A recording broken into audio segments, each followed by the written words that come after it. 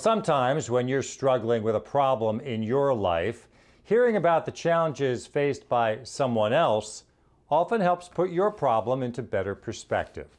And that's what the Hempstead School District was counting on when it held a cultural program recently with some Ethiopian students who are now living in Israel. John Santamaria reports.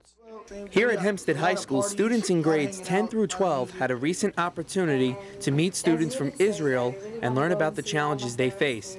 The visiting students are Ethiopian Jews who were raised in Israel, and school administrators say it's important for Hempstead students to hear about other people's struggles. They can see that there are other kids in other parts of the world that have to go through similar challenges or more difficult challenges than them, and still can overcome those challenges and make themselves productive and successful through education. I have councilman at District Number 1, which is the neediest group of people in all of the town of Hempstead. They really need jobs, they need housing, they need education. So having these groups here is really a big help to me and certainly for my community. I think this was a wonderful way for them just to hear another perspective of some of the challenges and obstacles that others have overcome, that they too can overcome and achieve. The UJA Federation funded this program, Birth to Bagrat, for the past 10 years, and they say it provides support for Ethiopian children from birth through high school.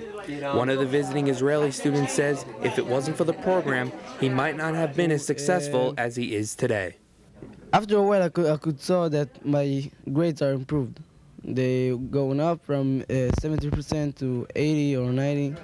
They really helped me to achieve my goals, to get into the high school and graduated with a good matriculation.